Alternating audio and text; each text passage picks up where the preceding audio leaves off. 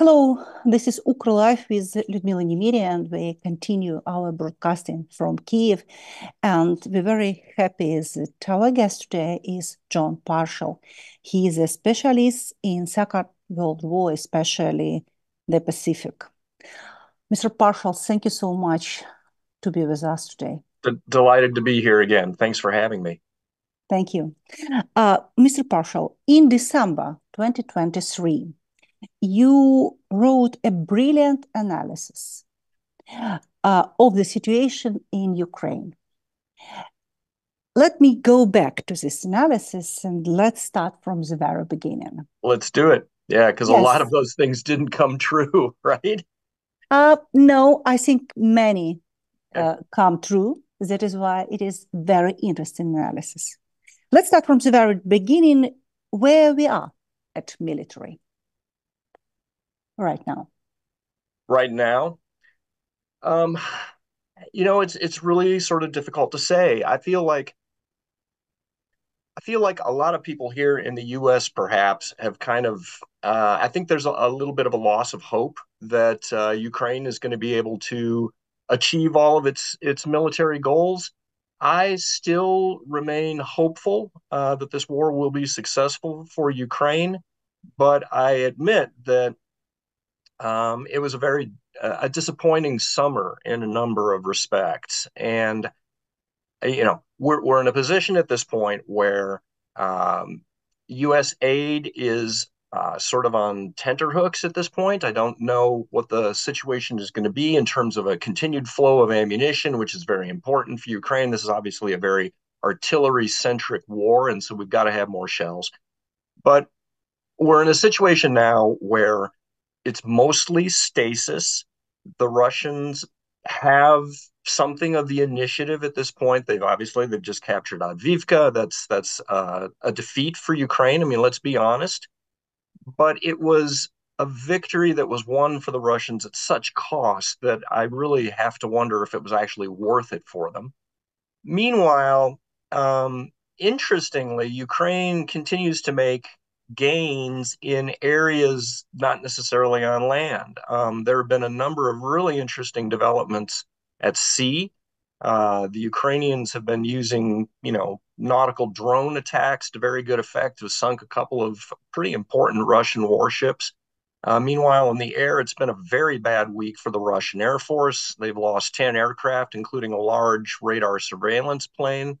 So those are all good trends. I guess I see Ukraine continuing to be more innovative than the Russian military. I think that they are fighting more cleverly, but it's a very difficult time right now. There are a number of challenges to be overcome. And we see that obviously in things like the replacement of General Zaluzhny. Um, you don't go replacing generals if things are going well, right? So it was clear that Ukraine's political leadership felt that there was a need for new blood, new approaches, et cetera, et cetera. Yeah, the bottom line is we're kind of in the middle of this thing. I still don't know how it's going to come out. I don't think anybody knows how it's going to come out. And yeah, it's a test now. It's really trying. About the difficult times. Yeah. In your analysis, you compare current situation in Ukraine with the First World War, you say, but basically we are in 1916 right now, the midpoint. Why you say so? So, to take people back to World War I in 1916, what was happening there was both sides had now been at war for 2 years, and they're stuck in this horrible trench warfare in France, and the lines are basically completely static. Huge numbers of lives are being expended for practically no gain. Meanwhile, to use a sports parlance, cycling in particular, shell production had bonked. Um, you know, the armies in World War I were expending tremendous quantities of ammunition, and the production, meanwhile, back in the home front had not caught up. And so British troops were running out of artillery ammunition, and that actually caused the downfall of the British government because there was a crisis. They didn't have enough ammo. We're sort of in the same place, I think, today, in that NATO shell production still hasn't really caught up to the demand, obviously. And we've run through a lot of the short-term stocks that we can use. If we look, earlier, the U.S. finally decided, okay, we're going to let you guys have cluster munitions as well. That was a little bit of a desperation move. That was saying, we can't supply you enough of the conventional shells that we want to supply you. So here's these older things. They're pretty good too. Kind of a little dicey morally, but here you go. So I think we're still waiting to see not only U.S. production, but collectively NATO and Western European production come up to speed so that we can fill in the ammunition gap. And I don't think we're there yet. It was very interesting analysis in your post. You say about army and adaptation. Let me quote you. I think it is quite important things. Armies are complex adaptive system, but they have built-in limitation depending on their culture. In terms of the adaptive temper they can withstand.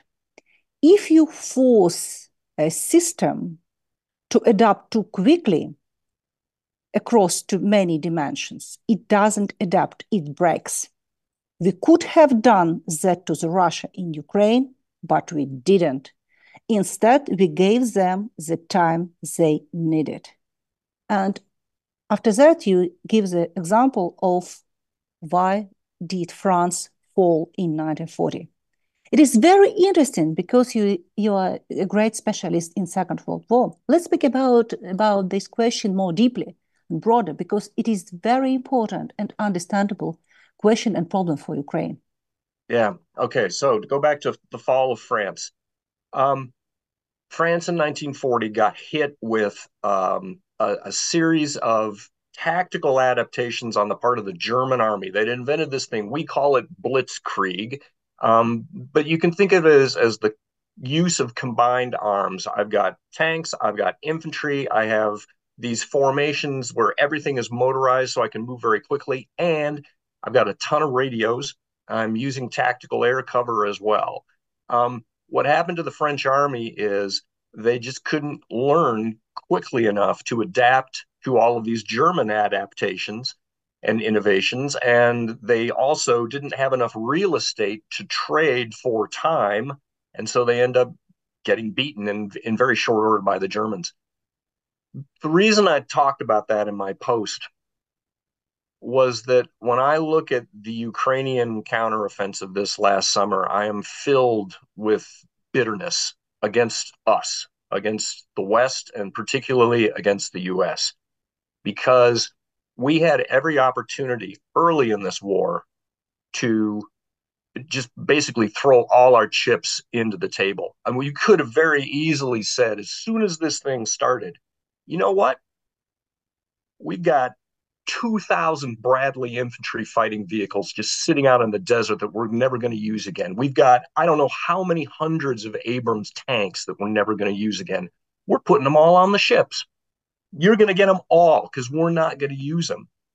If we had supplied cluster ammunition, F-16s, all of those armored vehicles, just basically told the Russians from day one, you're done. This is not going to work. We are not going to let you win this war. And then covered the material gaps that the Ukrainian army so desperately needed at that point in time.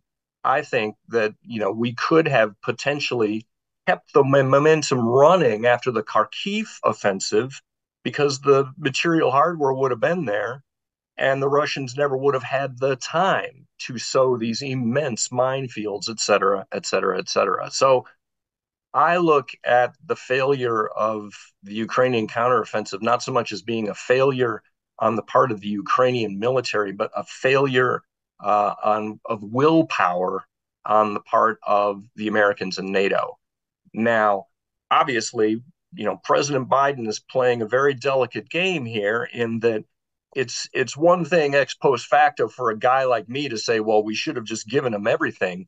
But at the time, of course, he's trying to manage this conflict in such a way that it doesn't go into nuclear fireballs. That's not good for anybody. So the problem is now, of course, how do you regain the momentum in this war? How do we present the Russian army with a new set of adaptations that they have to make that hopefully breaks them in some way? And I don't know the answer to that. I wish I had a magic crystal ball. It's clear that the Ukrainian military is continuing to do innovative things in terms of networked warfare, use of drones to negate some of the Russian advantage in artillery firepower. But I don't know if that's going to be transformative enough to actually place the Ukrainian military in a position where it can advance again, because that's what we need to be able to do, is retake ground. How to regain this war? It is a very interesting question because, for example, many foreign experts and even foreign leaders and journalists, analysts say that this year, 2024, will be the year of strategic defense for Ukraine. But many military analysts say that if Ukraine will use only this strategic defense, it gives Russia possibility to have initiative on the battlefield. And in that case, Ukraine could be weaker in this situation on the battlefield. Yeah. What history say about that? How it could combine the strategic defense and the initiative on the battlefield? What are examples, for example? No, that's a really interesting question. I think we find ourselves in a situation, and again, I don't know the calculus within the Ukrainian military's upper command levels. I don't know if they think that they can actually take the offensive in this coming year or not. Even if Ukrainians find themselves in a position of having to play strategic defense, it is going to have to be a very active defense. And again, to use parallels from World War II, if you look at the Russian counteroffensive around Moscow in December of 1941 that pushes the German army back from the gates of Moscow, one of the things that you see about the Wehrmacht is that even when it was in retreat, it was still constantly looking for opportunities to counterattack, even at just a little local level.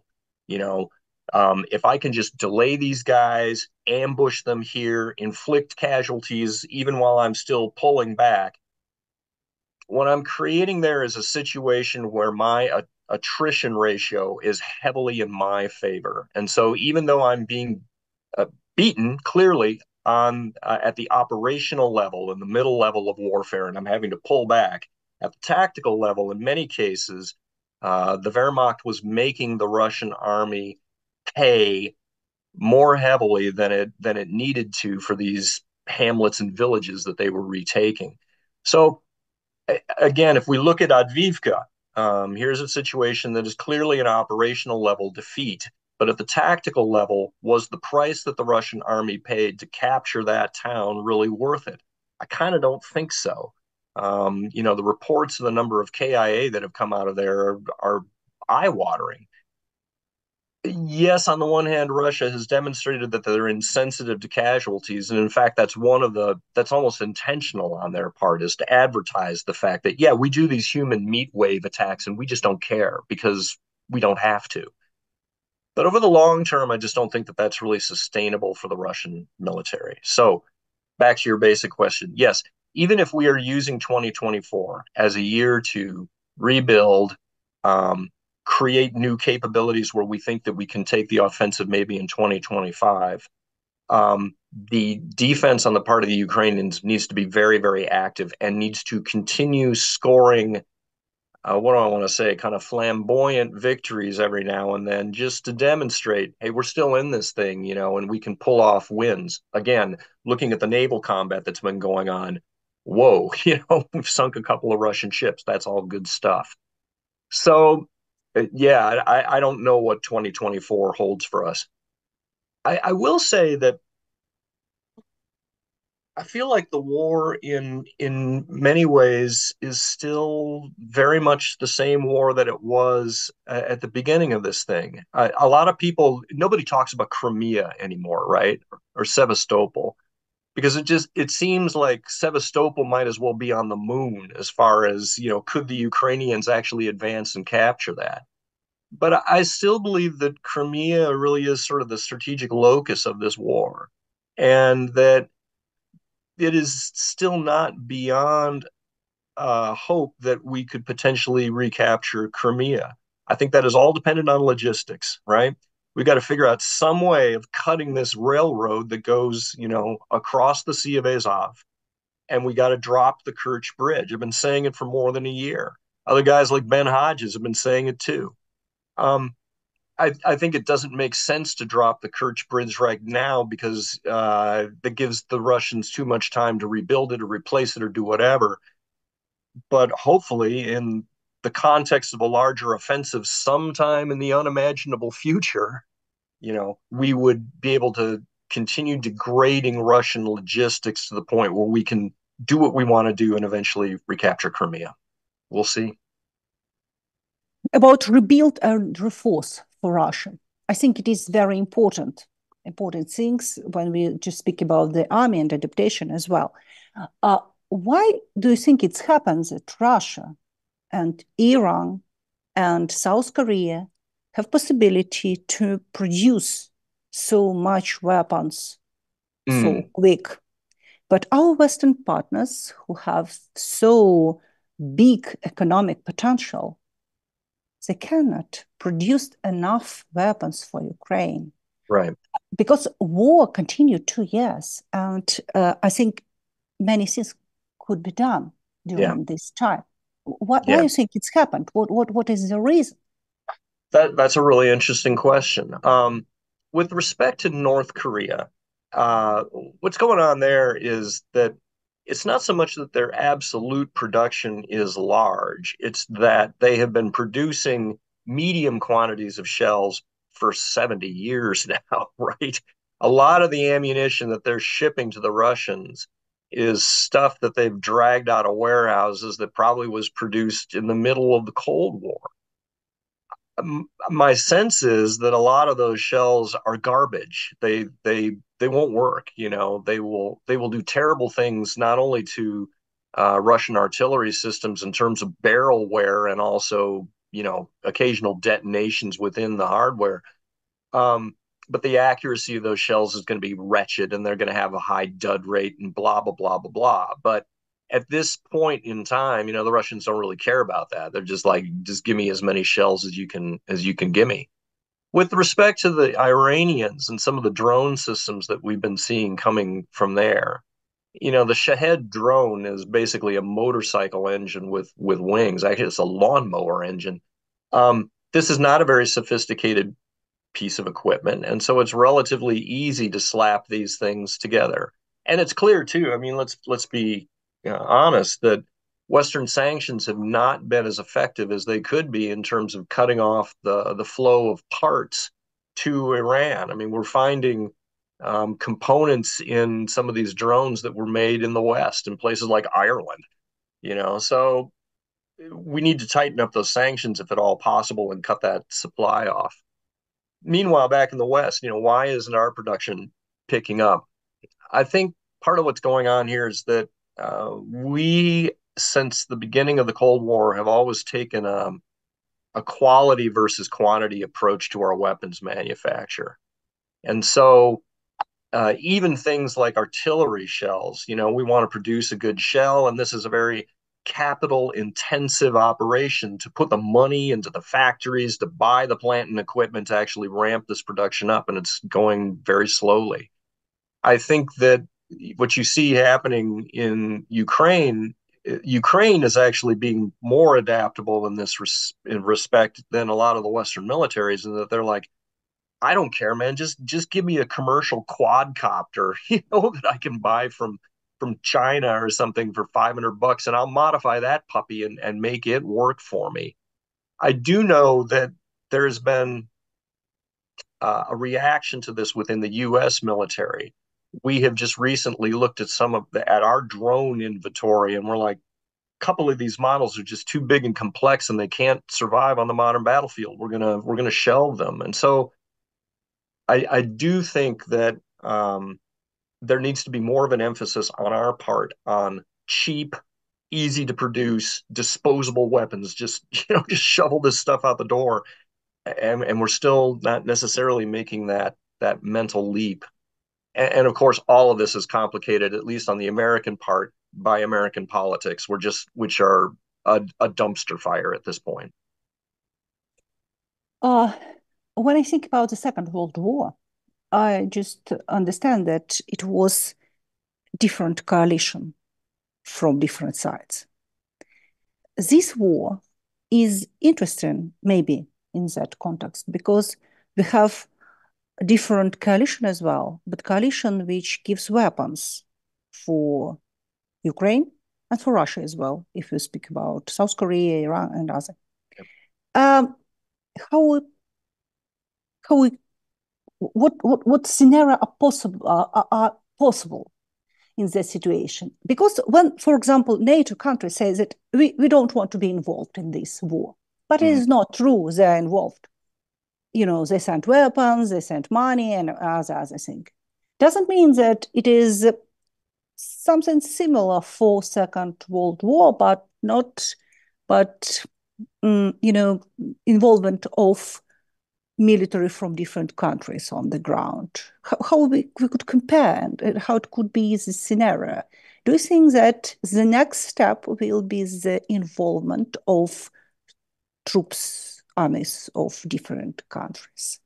Because, for example, like Macron say yesterday, that European leaders discuss the possibility of European troops will be on the ground in Ukraine. Hmm. Yeah. Wow.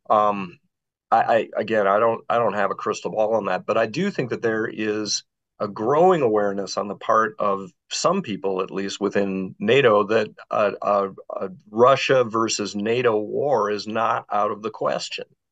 It is clear from the rhetoric that you see on Russian state media that they view Ukraine as just the first step.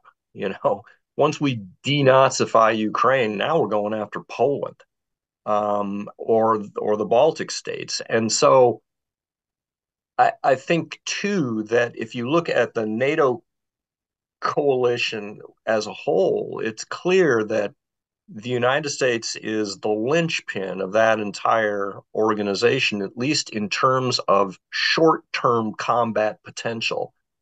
And again, given the domestic political situation here within America, if you suddenly have a scenario where America is not as trustworthy a partner as it should be, which is a whole separate topic and just fills me with rage and disgust. But anyway, we'll not go there.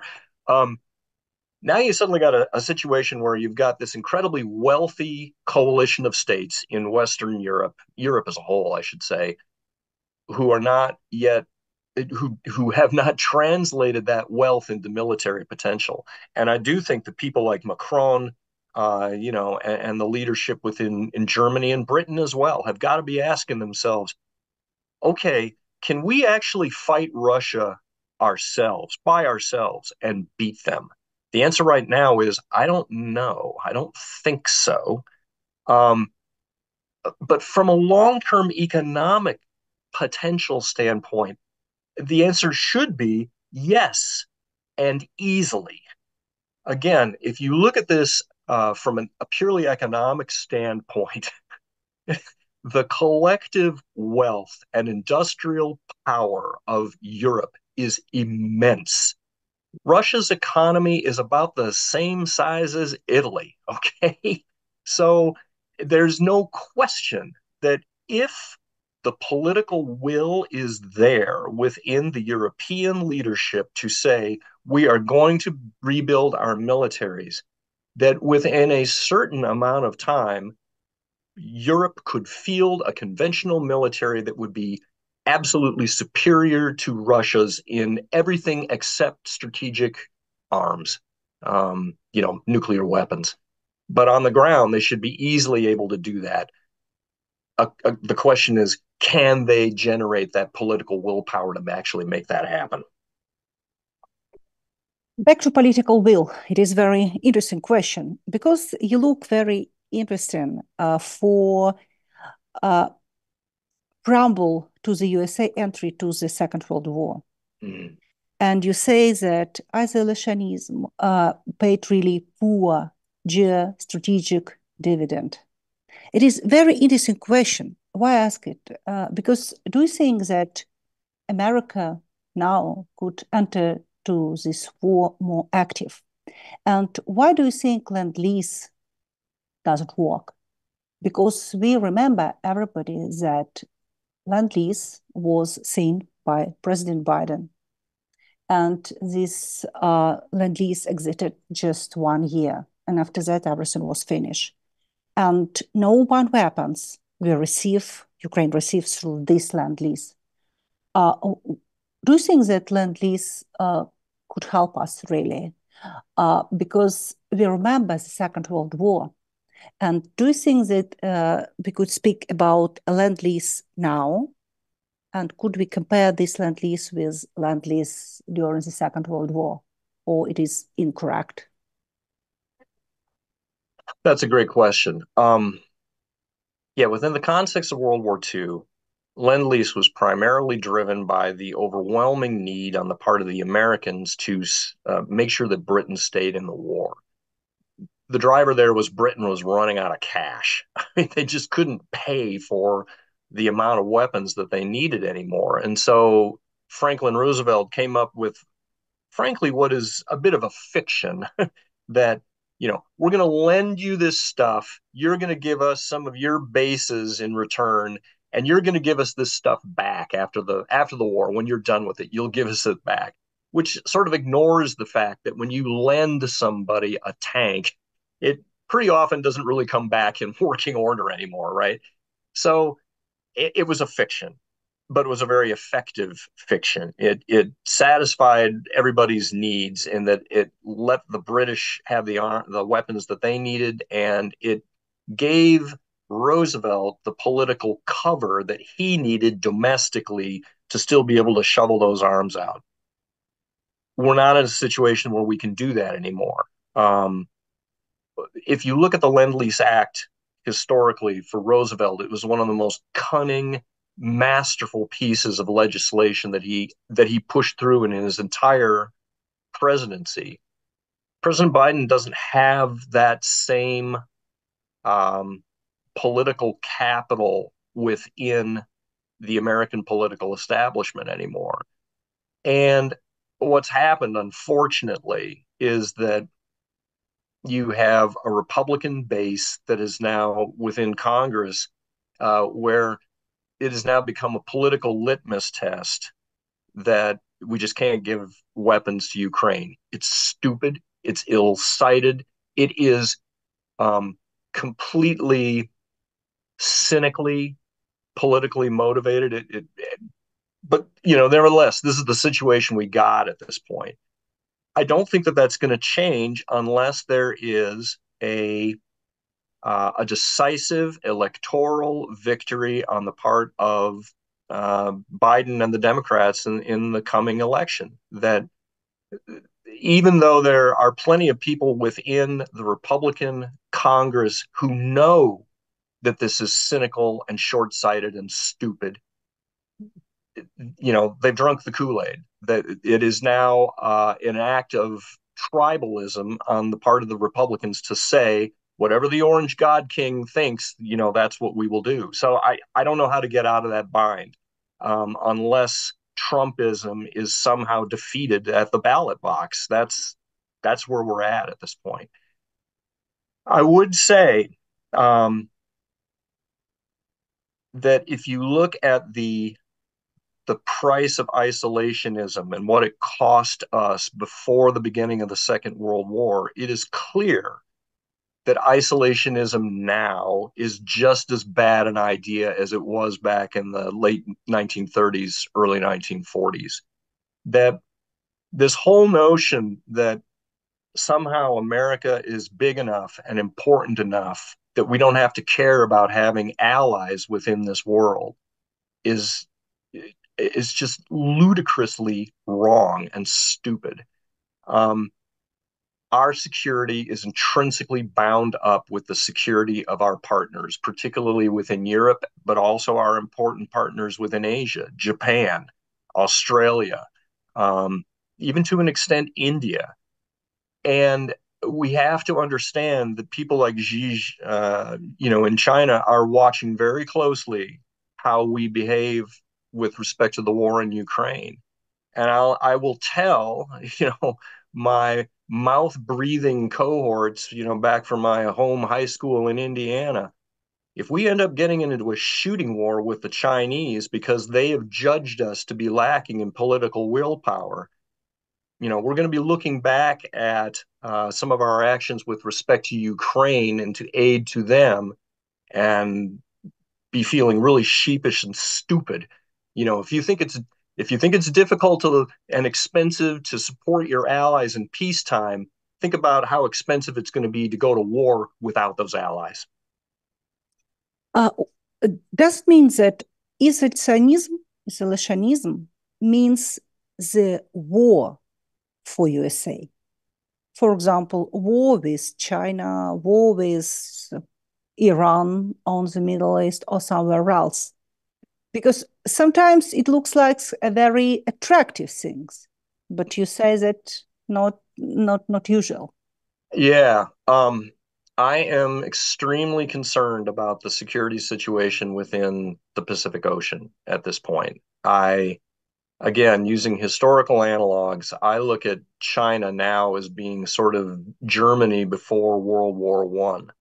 There, Oh, it's it is very interesting. It is very interesting.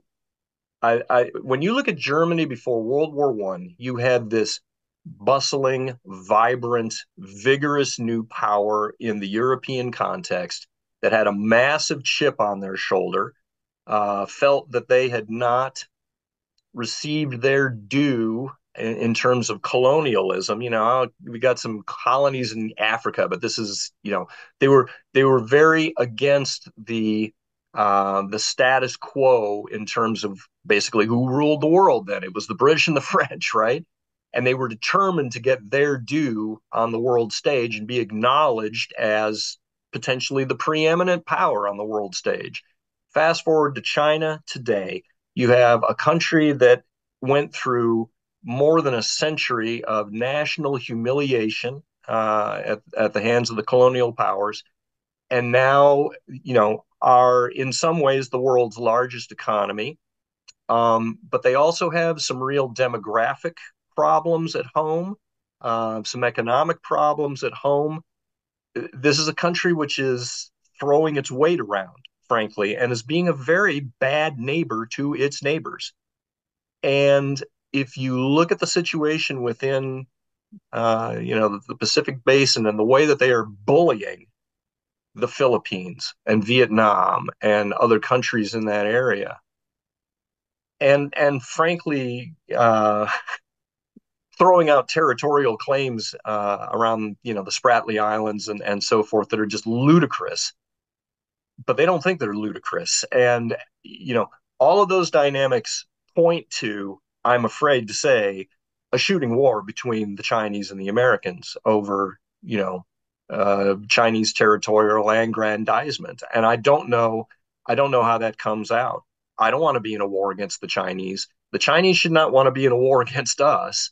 But that's kind of I hate to say it, but that's sort of where the tea leaves seem to be reading, which means, again, with respect to Europe, if we were smart, we would be sending messages to the Chinese in the form of our actions in Ukraine and letting them know very clearly we support our allies. When we get into a war, even a proxy war, we're playing to win, and don't think that we're soft or pushovers.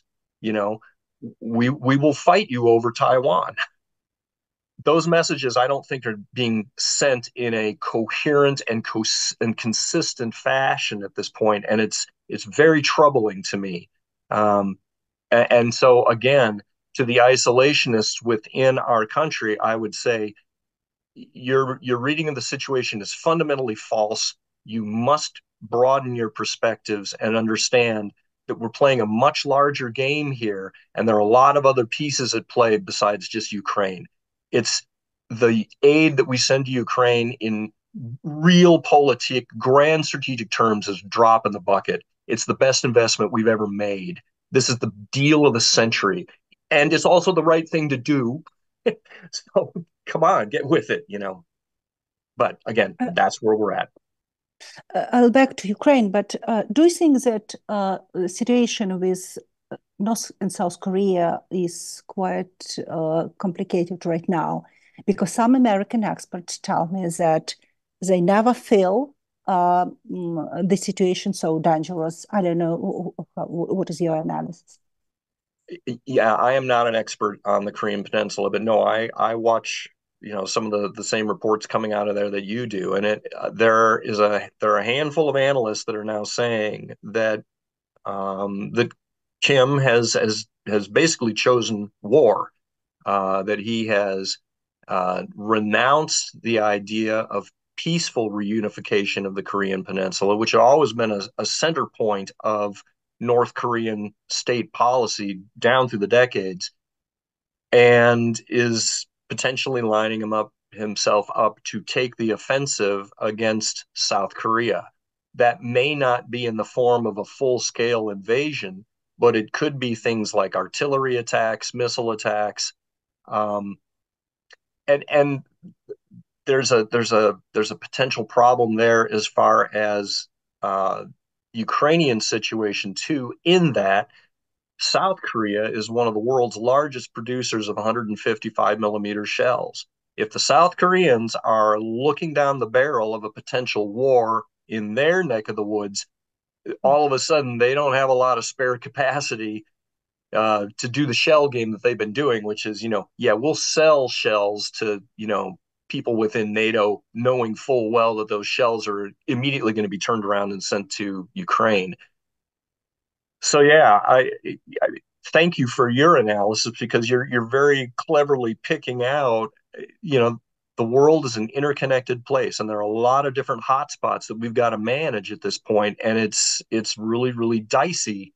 It's a very dangerous time, I think, within world history in terms of the number of potential flashpoints that are out there that could very quickly turn into a war.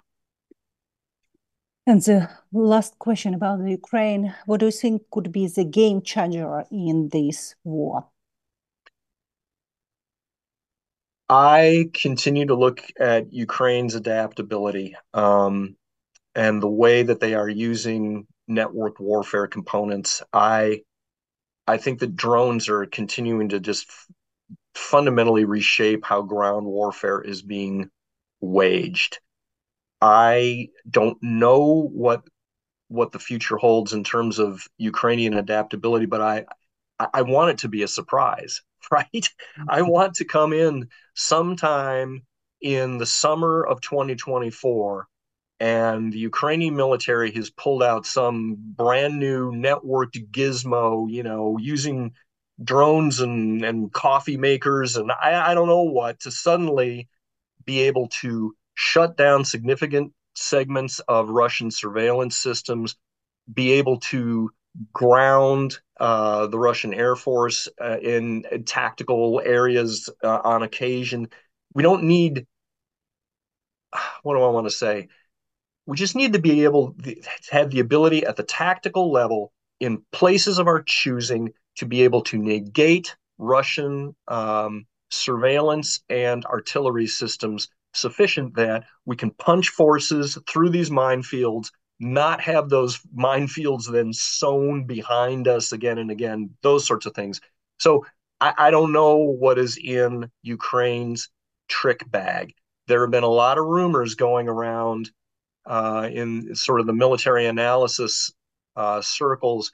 You know, we get tidbits from the American military of like, Yeah, we've been in contact with the Ukrainians, and we're looking at their plan for 2024, and there's some pretty bold, kind of maybe even semi-crazy kind of approaches that they're taking.